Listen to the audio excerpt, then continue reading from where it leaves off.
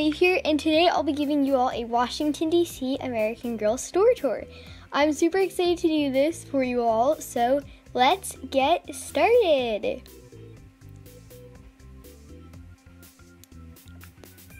So at the front of the store, they have a large Cura sticker, and they also have some World Traveler sets behind the door, which I'll be going into in a second.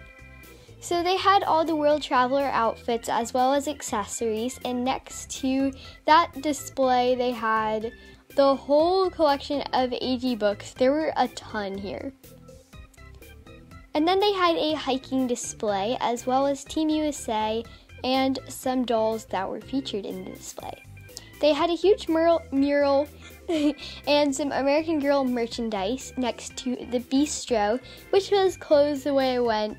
Well, the day I went, and then a huge Cura display, which was to be expected. Most of her stuff was caged in by glass, but they did have 2 of her forts, and number 1 was there.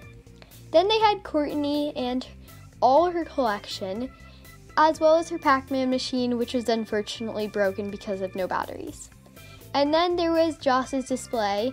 She had her whole cheer collection out. I wish I had stayed longer here, because there was a lot of cool stuff, but I kind of rushed past that to check out the historical characters. And here is Nanea, as well as Julie and Mary Ellen, and more Courtneys. I ended up getting Nanea. She will be opened later in this video. But there is Kit next to Rebecca Rubin. Adorable! And then there was Samantha, Kirsten, Addie, and all the other dolls. I think they were missing Addie, but I didn't really check. Then another display with Melody, Nanea, and Julie. There was a ton of dolls in this store today. It was kind of crazy, as well as the checkout counter. And here was her egg chair. So I finally decided to get Nanea. She is so cute. I'll be featuring her in more videos, but yeah, she is just adorable. So then I went over and put her next to the other Nanea just to compare them, and then it was time to go downstairs to the basement. And then they had Biddy Babies and Welly Wishers. The twins were already paired, so you couldn't pair them yourself, which was pretty sad. But then they had more Welly Wishers as well as a few of their sets and cute things right here. Over to the other side, they had some other sets like the garden carriage and this cool little tree thing. I didn't really look at this, but they also had the mud playset house thing and their tent. Then there was the hair salon. I didn't buy anything here. It was pretty empty, the hair salon, although they did have a ton of products.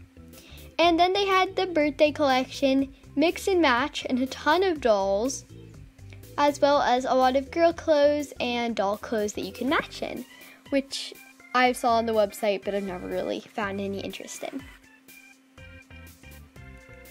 And then they had some school sets, perfect because it's almost back to school, and doll and you matching backpacks.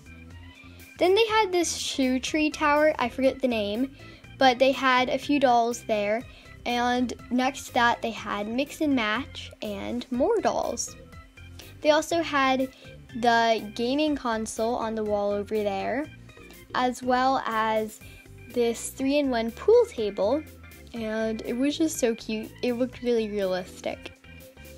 And then they had a few other sets next to that, like the kitchen set, spaghetti dinner set, and the spa set. And also this cool deal, if you bought an 18-inch doll, you could get their second book. It was called like Get the Full Story. But I didn't end up doing that, but it does look pretty cool, so you go there, definitely check that out. And then some special extras at the cash register.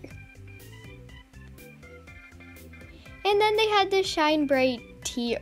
Oh yeah, it's a Star Bright tea. Sorry for that little mistake.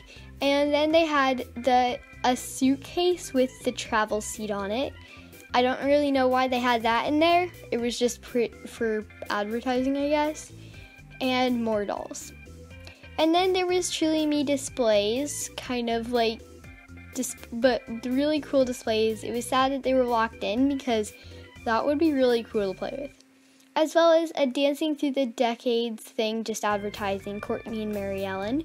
And the airplane, it was open, but it was missing a lot of pieces, and then next to it they just had this room set and a little arcade for Courtney, although I didn't see her in it. And finally, the last display in the shop was this gymnast one. It was adorable. It was for Team USA. So that's it, the American Girl store.